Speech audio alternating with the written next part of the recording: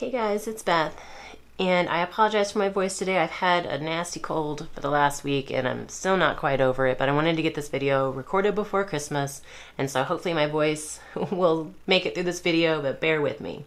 Today I have a very easy, very budget-friendly winter decor DIY for you. I love the look of all like the birch logs or birch branches that get used in decor, especially for like Christmas and the winter season, and I think even sometimes in the fall. But I don't necessarily want to pay the price for them at the stores, and unfortunately we don't have any birch trees that I could go cut some off of. But I know that Michael's has, like back in the back, or in the back of our store where they have their DIY wood and metal items, they do have some like smaller birch logs, and I don't remember how much they cost, but I know it was more than what I wanted to pay. And then when I was looking at Michael's for Christmas decorations, I noticed that they had, it was like a 3-pack of birch logs, and for like $15 or something. I have a picture, I will put that in. And I liked them, but I could tell by feeling that it was like flimsier paper than this and just cardboard. And so even though they were 50% off, so maybe $7, $8 is what I would have had to pay, I was like, I could totally make that for a whole lot cheaper and maybe even a little sturdier than what theirs was. So that's what I did. I don't know if any of you have ever bought the clearance packs of paper from Hobby Lobby, you know, where they just package up a bunch excuse me, random paper, and it's like 50 sheets and it's $5. I'm a sucker for those packs. I buy them all the time. And most of the paper I could kind of see myself using in specific projects. I mean, most of it can easily be used in cards or scrapbooks, but I ended up with a bunch of this birch wood grain paper and really had no idea how I was going to use that. I did end up using some in some cards and bookmarks for Cards for Soldiers, but I still had a bunch left. So when I saw those logs at Michael's, I was like, oh, finally, I have a use for this paper. So this paper, it's actually from the Paper House Productions, and it's called Birch Bark. I don't know if you can see that, and it was regular 60 cents, like when at Hobby Lobby's old pricing, and I got it for 10 cents in that pack. So, and for each of my logs, I got about 2 logs out of each piece of paper. So it managed to get me, you know, each didn't take me many sheets of paper to make the logs that I have. So what I did was I just saved cardboard rolls. And my rolls are, this one's nice and thick. I love this one. And it was from, I think, a craft paper, like packing paper roll. That you can kind of see, it's not gonna focus, how thick that one was. And then I have just a paper towel roll. And then this was a wrapping paper roll that I cut down. And I didn't really like the cut ends, just because with my craft knife, it didn't cut very cleanly, but I wanted some varied lengths, and so these two were like already there, and I just cut this one down to the size I needed. You could easily just use paper towel rolls if you wanted them all the same size, or even if you wanted a smaller version, your toilet paper rolls, or you could cut your paper towel rolls down.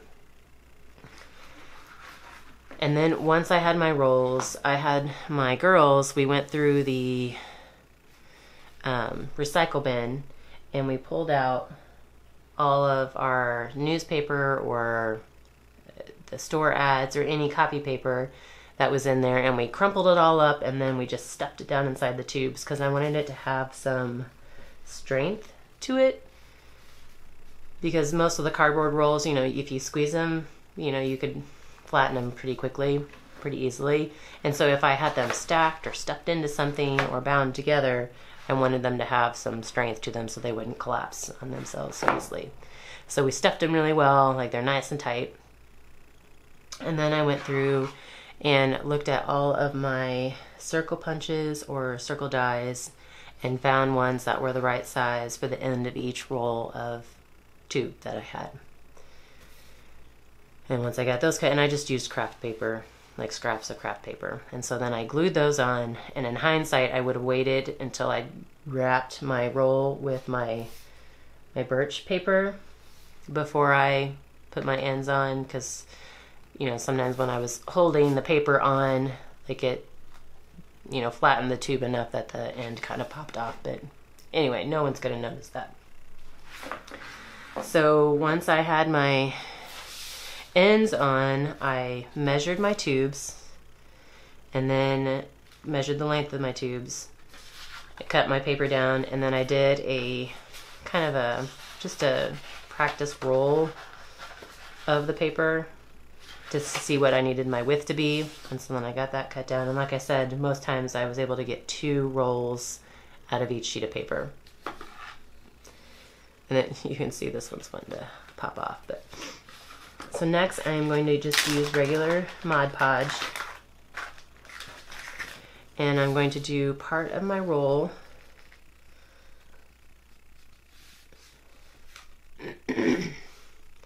I'm just gonna pull that off. There's my paper. You can see how it's stuffed with the paper. Maybe. So anyway, I'm gonna do my roll with the Mod Podge. And then I'm gonna do part of my paper.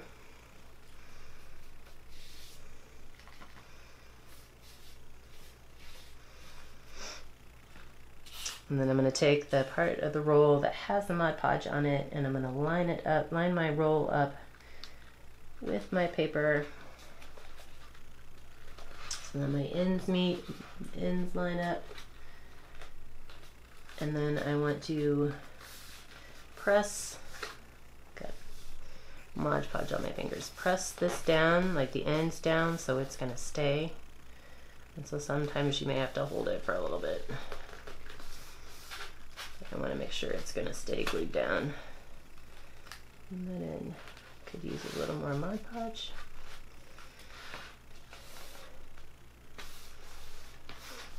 And so once that's down, then I can come back in and do the rest of my roll.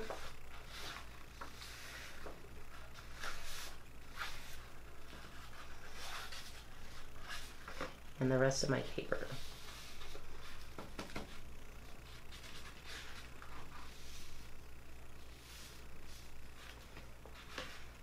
And then I want to roll that up, trying to stay as straight as I can. And then when I get to the end here, you're going to have this flap. And I just come back in with my brush. And I've got Mod Podge on both sides of the brush, and so I can get the inside layer and the outside layer. And then I just hold that down. And this is one Mod Podge project where I'm not worried about like bumps or bubbles, air bubbles or creases in the paper, because when have you ever seen a totally smooth branch or log? So even though the paper tries to give you some dimension, you know, the bubbles kind of give you a little bit added realistic feel of a log. Excuse me. So then once that is down, then I will come back in and I'm going to seal it with my Mod Podge just to make sure it's going to stay on, and then it kind of seals the paper and gives it a little bit of structure. And this is one other reason why it would be easier to wait to put your ends on the tubes, because then it gives you something to hold on to when you're trying to seal it. And then I usually do 2 coats of Mod Podge on top of my paper just to make sure it's all sealed well and good. So I'm going to set that one aside and let it dry. But so basically, like I have some other tubes, but like these are the 3 that I have done. And I may come in and tie them in some twine, you know, like tie them together. And then I have this pick from the Dollar Tree that I may pull off these evergreen pieces and glue them down under the twine. I don't know, I'm kind of undecided on that part, but I like to use these in my winter decor because it's always so sad to me after Christmas when you take down all of your Christmas decorations, all of the lights, all of the colorful and festive decorations, just is so depressing. I know most people are ready to have it down and like have their clean, you know, more of a just a clean, simpler look to their house, but for some reason it always depresses me. So I'm a big winter decorator as well. So like a lot of my greenery, if it's just greenery and white lights, I will leave it up, and I can use some pine cones and some wood elements like this. I also decorate with snowflakes and snowmen throughout January, just because, I don't know, the letdown after Christmas gets to me a lot, because it's just, you know, there's so much work that goes into Christmas, and then, you know, you have Christmas Day, and then it's just kind of, you know, that's it. And then all the decorations come down after New Year's, and then winter here in the Midwest, it's just gray and brown and depressing. So I like to have some decoration. So what I would do with these is stick them in, I do crates of greenery, and then would put like these logs in there, and then some pine cones and some white lights, and then that I kind of place them throughout the house, like in front of our fireplace, our gas fireplace that we can't use, or like in our bedroom or in our entryway, just to give some pops of light and some pops of color in the greenery. So I like to use these a lot. And I'm excited that my one sheet of paper was 10 cents, and if I got 2 of these logs out of a sheet of paper, like this trio of logs cost me maybe 75 cents total in all of my supplies. And then the ones even on sale at Michael's were going to be, what, $7? So cha-ching on that one. And as a bonus project, I've also seen these like birch type pillars at Michael's, and you can get them. I've seen like this one's a pillar candle, and I know you can also get the like the tea light candle holders, or even a pillar candle holder. And it's the birch wood. And I know the candles I saw at Michael were like $9.99 for a 3-inch candle, or $12.99 for I don't know if it was 4 or 5 inches, but this is just a battery operated pillar candle, and it's not Dollar Tree because it's actually kind of hefty, so I'm sure I got it at Hobby Lobby, probably on sale for maybe $3. And then this birch paper, I actually did this one last year for my winter decoration. This birch paper is from a paper pack that I have, and so I just cut it down, measured my candle, cut the paper down to the size of the candle, did a practice wrap, figure out where I needed to cut it for my width. And I did not use Mod Podge on this because I didn't want it to be permanently adhered to the candle. I wanted to be able to take it off at some point and reuse the candle. So once I wrapped it, all I did is I have a piece of score tape here that holds it together. So again, my $3 candle versus, you know, a $9 or more candle. This one is totally in my budget. So I hope you guys are able to use these ideas. It's another way to use up your paper. Like I said, I've had this paper in my stash for a while from the Hobby Lobby clearance paper, so I'm super excited to find a way to use it up. And it's a way to decorate for winter, which is, you know, today is actually Christmas Eve. So, you know, we're going to be transitioning to winter decorations here in the next week. So I wanted to go ahead and get this out and give you guys this idea. Hopefully you found it helpful. If you do use this, if you do make these, I would love to see how you do it. You can tag us on Instagram with a picture of your project, or email us a picture of your project. Both our Instagram and email are in the description below. Otherwise, like I said, it's Christmas Eve. So I just want to take the opportunity to thank you guys for all of your love and support so far this year.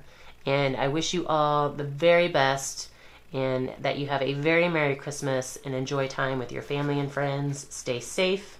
Be merry. I love you guys. Merry Christmas.